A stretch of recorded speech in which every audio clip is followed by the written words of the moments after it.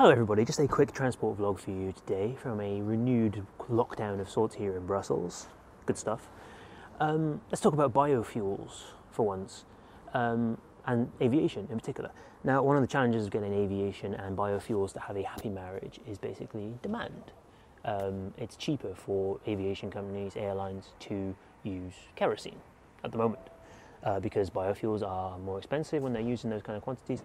But as we look towards the future, sustainable aviation fuels are going to have to be the way forward, because although the likes of Airbus have announced plans to go zero emissions eventually by using things like hydrogen, that is a huge step change in terms of technology. It means completely new architecture for planes. Electric power is just not going to be there yet because of the weight of batteries. There is no way in hell that we can think of at the moment a long-range airliner being run on battery power, for example. So biofuels are probably the way forward in the short and medium term. Boeing has already started doing this quite ambitiously with its Eco Dreamliner. Recently it wrapped up testing with Etihad, Middle East airline, where it basically ran a 50-50 blend of biofuel and kerosene. It's most ambitious and the maximum permissible under law that it's ever done before. Now, the one thing you can think about at the moment is biofuels and scale are the problem. It can't be done sustainably at the kind of quantities needed to make a difference. But aviation's biggest problem at the moment is that there aren't exactly a lot of planes in the sky because of coronavirus measures, quarantines, lockdowns.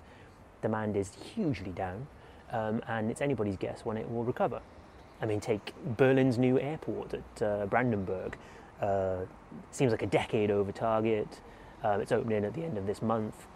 There were problems at first about thinking, well, we've built it too small, so we're going to have to build another terminal to cope with demand. It's not a problem anymore. There aren't going to be millions and millions of passengers extra over capacity that they thought there would. And it's the same maybe with biofuels, in that aviation is not going to be growing at the rate that was previously predicted. So maybe this is a golden opportunity for airlines to grab sustainable aviation fuels by the scruff of the neck and say, right, this is where we're going to go after government support and subsidies and invest more in this part of the sector. The French government have already said that they will be monitoring this quite closely in the aerospace sector when they gave billions of euros as part of the coronavirus bailout package.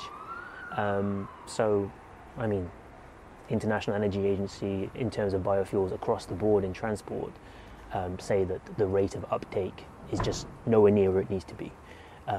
By 2030, under a sort of sustainable development scenario, we are way off track. There's no capacity nearing where we want to go.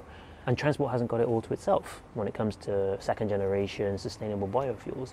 The likes of the chemical industry, plastics, want to use the likes of used cooking oil in their products. So it's not all going to be destined for airliners and ships and lorries. There's going to be a huge demand for this. So they need to get on board now. And like I said, the fact that there is such a low demand at the moment for aviation and air services, why not just go all in and say, biofuels, future. We'll get to hydrogen eventually.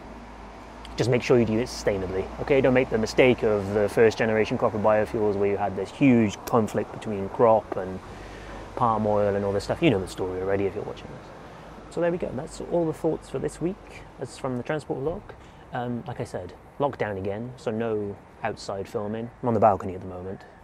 Little peek behind the curtain for you there.